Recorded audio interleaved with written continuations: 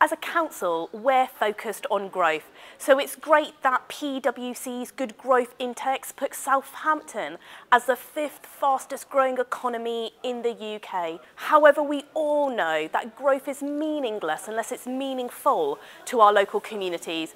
It's why we're working hard to create opportunities that include keeping local talent and skills so that together we can have more inclusive growth.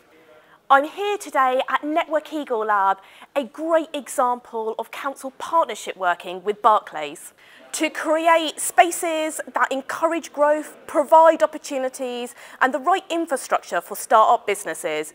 It recently won an award from the National Federation of Small Business, recognising Southampton City Council's efforts in being forward-thinking and becoming future-ready. It was great to talk to James from Shogun, who's benefited from this space. So my business journey started around 3 and a bit years ago now. I started in my bedroom after recently graduating from Southampton University. Then lockdown 1 had hit and I was thinking, right, what do I do next? So I was jumping on freelance platforms, trying to get clients of my own to start my own social media agency. And ever since, I've been building locally in Southampton, been based in Barclays Eagle Labs that's partnered with the council.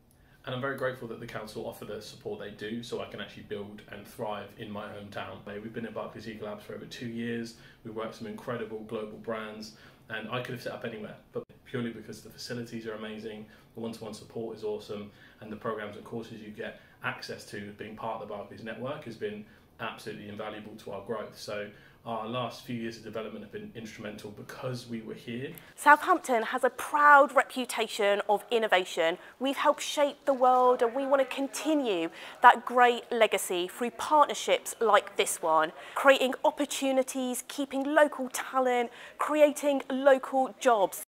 If you're an entrepreneur, have a new startup or a small business, please check out our website and see how we can support you to not only survive but thrive in Southampton.